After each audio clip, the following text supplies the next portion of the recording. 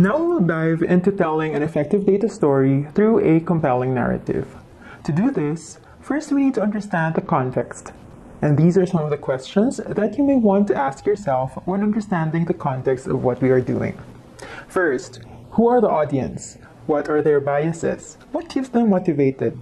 It is important to know who will possibly see your data story. That way, you can somehow tailor fit the insights in a manner that will benefit them more. Next, what is a successful outcome? Do you intend to influence your audience to act upon something? Or are you just exploring the data and informing them? You have to be clear on what you need to achieve from this. This can also be a good reference when you will do it again in the future. Lastly, where did the data come from? Oftentimes, data would come from various sources. It may be from a system or a database where you extracted or downloaded the data. Or it can be from a colleague or a client, or maybe you collected the data yourself.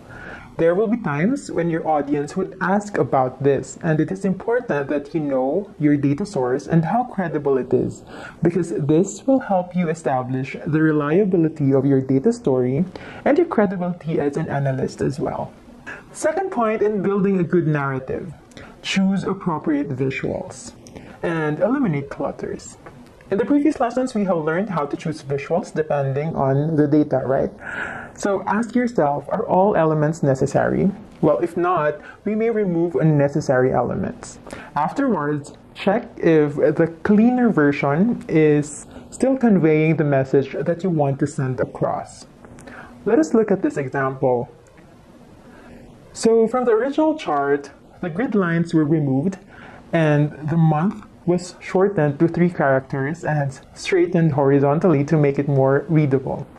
Actually, these 2 steps alone made the chart a lot clutter-free. It is usual to remove grid lines, especially if it did not guide us to the important axis. We can also refer to the GESTALT principles of visual perception in fixing our visuals. This came from the theories of visual perception, and it attempts to describe how people organize visual elements into groups when certain principles are applied. First principle is the principle of proximity. This tells us that our brain tends to group things together when they are closer to each other. Here we see that this whole block of dots on the left is perceived as one whole group because dots have equal spaces in between. While this one on the right is perceived as 3 groups because there are wider spaces between the second and third column of dots and between the fourth and fifth columns. Our brain tells us that these wider spaces are dividers, dividing the block into 3, while those closer to each other belong to one group. Now going back to our chart, the original chart, and if we apply the principle of proximity here, we can move the legends closer to the chart itself so that it will be easy to identify which is for which. It will save time to consume this chart if the labels are closer to the actual lines or bars. Next principle is the principle of similarity. Our brain tends to group things together when they are similar to each other. Now looking at our example, we are grouping the first object in rows because rows have the same colors, while the one in the middle is grouped vertically because of the similarity of colors as well.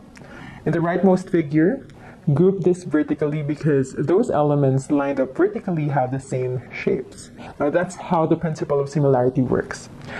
Applying this to our chart, we can change the color of the labels to the same color of the lines so we can easily identify them as similar, that they belong to one group. Next, we have the principle of enclosure. Now this means that we tend to group things together when they are enclosed in a space.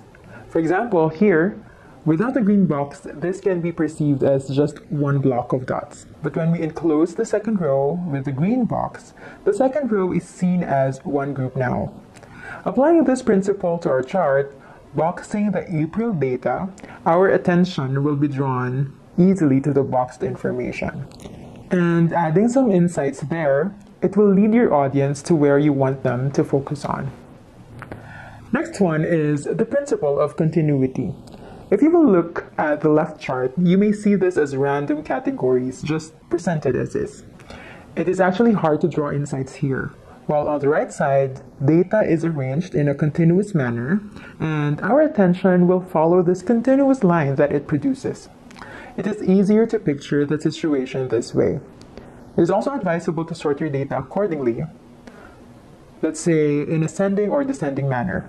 Although when there are date and time component, the sorting of data should ideally be chronological. This is how the principle of continuity works. Third tip in creating a compelling narrative is to always try to draw attention to what you want your audience to focus on. Usually in a data story, you would want your audience to focus on one important thing. Well, be intentional with the use of colors. For example, in industry practice, red is used as a negative indicator, like for decrease or decline. On the other hand, green is used to indicate positive movement.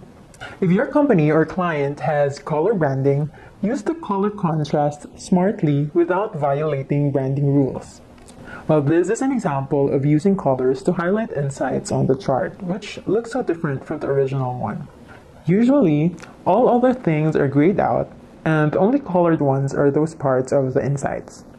This will lead your audience attention to the important things. If you want your audience to focus on the wrong items issue, you will gray out everything else and make the line for wrong item issue shine. First thing that the audience would notice will be the colored line. While on the other hand, the one on the right, all lines are grayed out and the month of April is enclosed in a red space. Maybe here April is the peak of operations and it has to be highlighted. Or maybe it has the highest issues across all months and they have to focus on this. So this is how we use colors in our charts. Make your insights visible. Fourth tip, think like a designer. After visuals, there should be insights. So these are some of the questions that you may want to ask yourself. Are my insights clear? Did I use simple words? Do not complicate your insights. As much as possible, try to write it in a manner that can be easily understood by people with various technical expertise. These are some of the best practices in generating insights. Number 1, describe trends, outstanding features in the charts, can be your essential statistics or some outliers. You can put callouts within the charts to emphasize the points that you are highlighting. Next, include a time reference if applicable. When you have a time component in the data, you may also check if you can draw something out of the time points. Let's say in June 2022 or in the first quarter of 2021, then you will tell something about what happened there. Number 3, look at the bigger context. If, for example, you know some relevant external information which may not be featured in your data and will help in the context of the results, then you may add those. It can make your insights a lot stronger.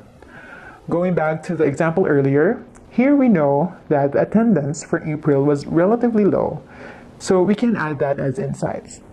People can picture that, okay, reasons why we have many issues is because attendance was down by this much. So yeah, be resourceful in picking other useful information.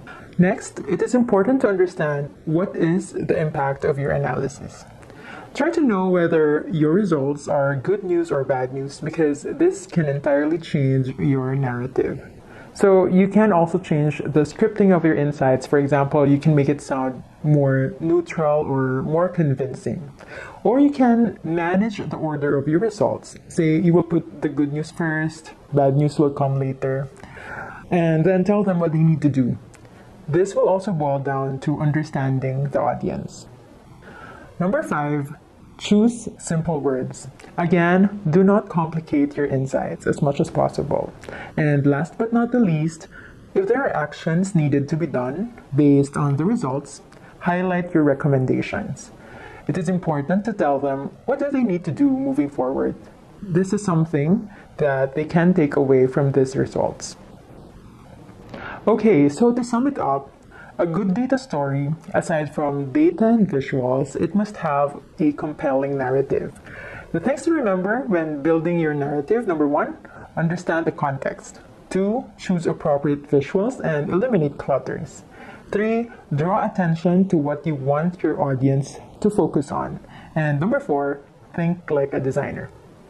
That's about it. I hope you will be able to apply these in your data story exercises.